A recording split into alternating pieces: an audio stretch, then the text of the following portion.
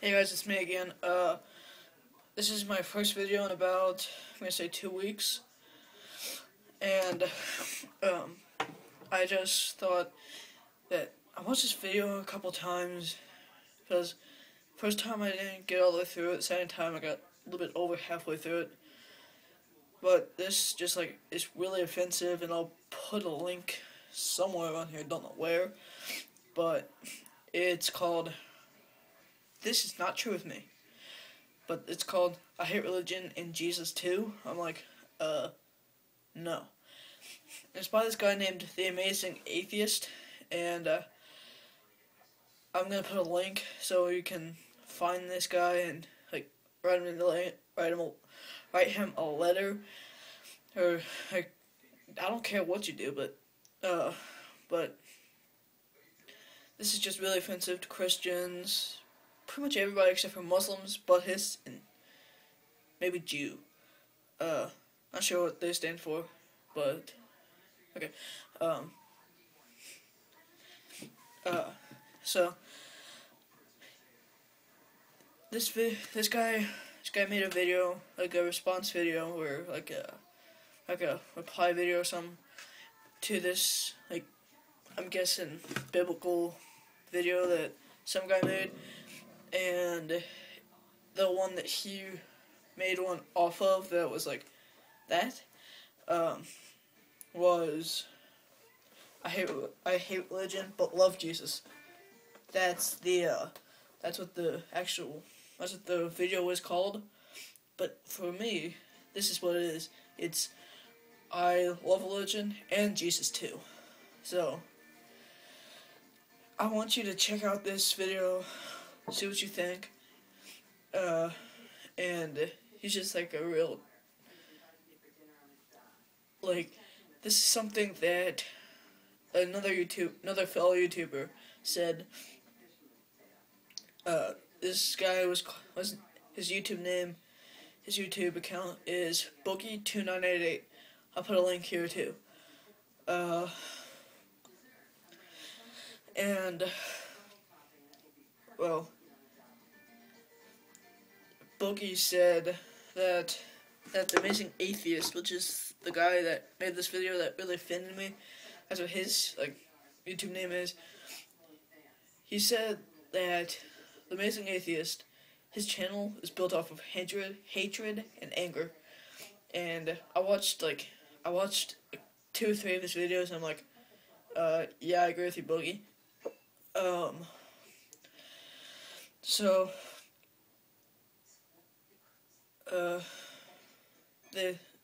both these guys are wrong. Like, this Boogie, you're one of my favorites, but you and the Amazing Atheist are both wrong.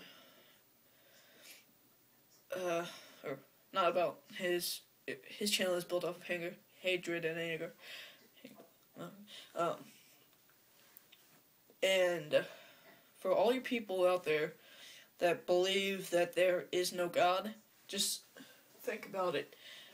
Where did anything come from? From nothing? That doesn't make any sense to me.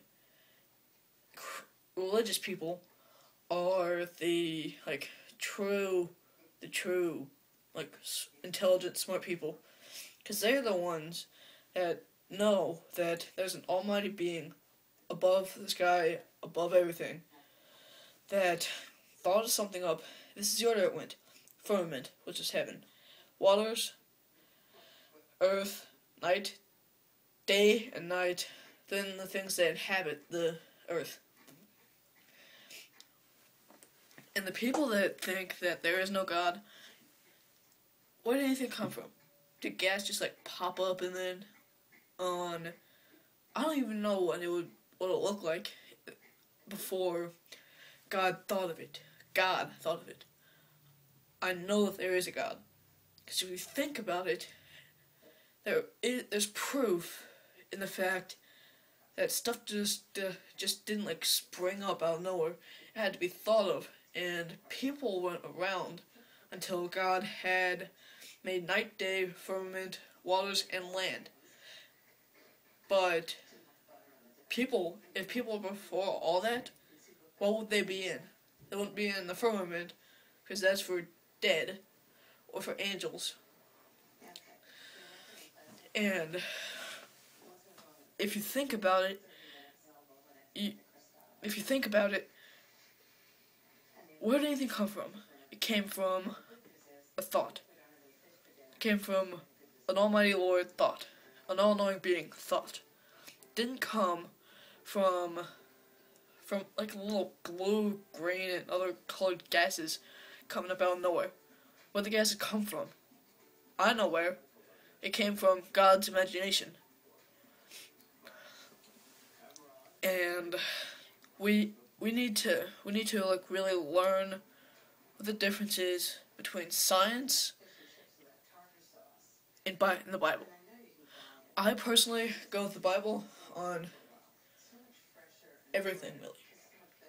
If the Bible doesn't say it, I don't do it. If the Bible didn't say eat meat, I wouldn't eat it. I'd be a vegetarian.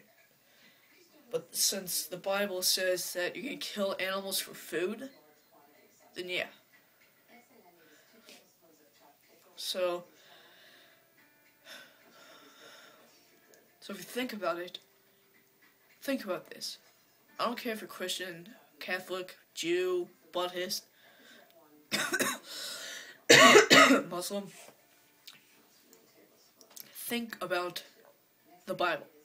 Don't think about the Quran. Think about the Bible. The Bible tells you that God had put everything there. If there is no God, which I know that there is, enunciate is. Where did anything come from without the Lord? Think about that. People think that planets, stars, the sky, the planets, they think that they all just sprung up from something that wasn't there before. Scientists think that gases combined and combusted until they turn into a giant planet. But you know what? Where did the gases come from? They weren't just there. They had to come from something. Okay, yeah, I'm not sure, because I didn't get that far in the Bible, but I'm not sure where all the other planets came from. Probably whenever Earth was made, he made other planets. So think about the biblical way. Think about that and compare it to science. Which makes more sense? Some stuff springing up from nothing, or from a thought that an almighty Lord came up of?